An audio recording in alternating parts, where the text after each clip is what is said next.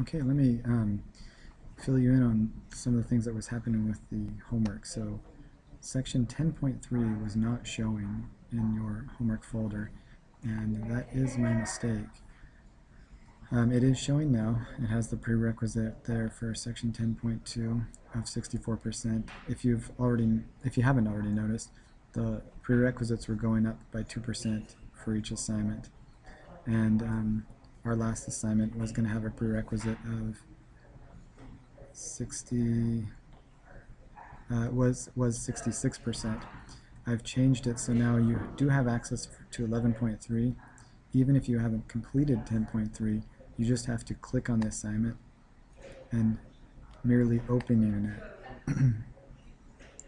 And then you can close it right after, even if you don't have time to do one problem, but merely opening it will remove the flag for the homework section 11.3.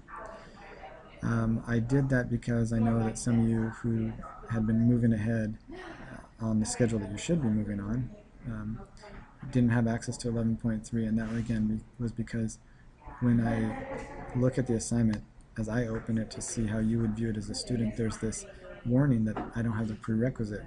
Well, I never had the prerequisite, so I always just hit continue, and I wasn't recognizing what your statement of the problem was. And as soon as I understood it, I went in and found out that I had it marked as unassigned, so it wasn't showing. Speaking of the way that these are marked, so all of these links are blue, even though we're past their due dates, because they're still accessible. For example, 10.3 is going to 10.2 is going to be accessible, and there's no penalty for doing these. So if you want to do 10.3, 10.2, 10.3, 11.3, you can do them, and there won't be a penalty.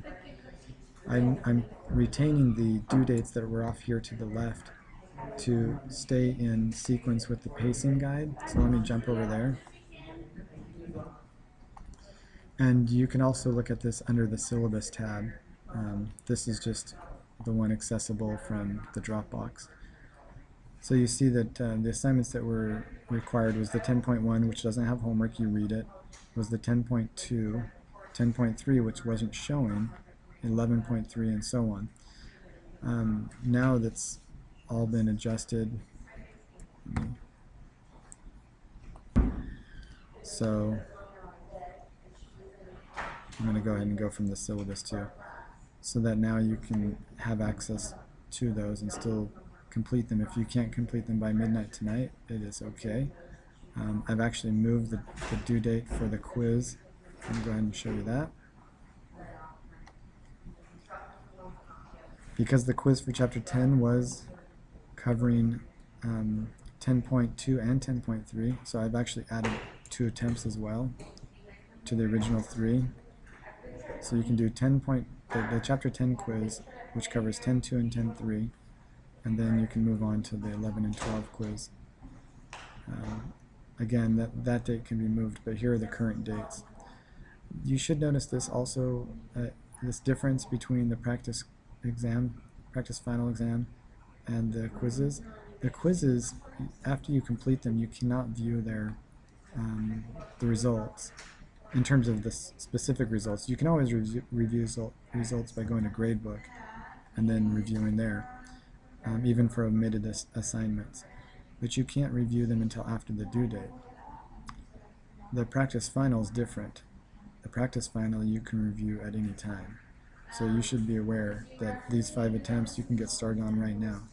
Speaking of the practice final, I did have, and I posted it also, I did have videos from last semester where I went over the practice final in advance to allow students to see how maybe I would approach some of the problems and focus on using tools like StatCrunch. You're going to want to focus on using some sort of tools because doing them all by hand is ridiculously long. So let me see if I can get this to load.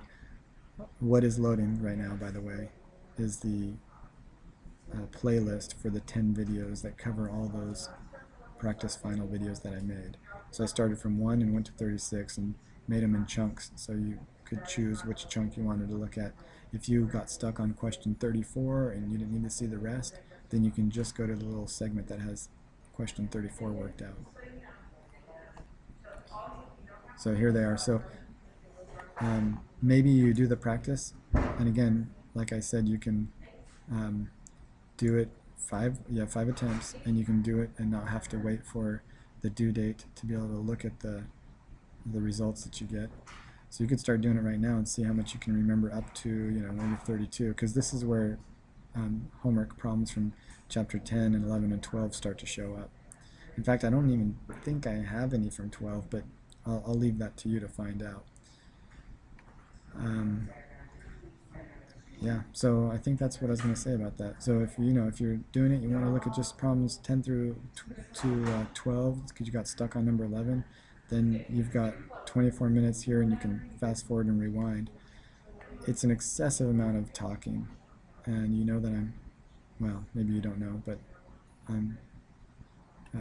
I pretty often talk too much when I'm trying to explain something, but I just don't want to say too little, and I know that you can fast forward, pause, rewind, whatever. So please go ahead and feel free to use that playlist. If you did not get this link, you can copy it down right now from the video. It's in Piazza, but if you're not using Piazza, you're probably not getting this communication, so pass it on to someone. I also see some questions in here that it looks like I need to follow up with. I'll go ahead and follow up with those as well.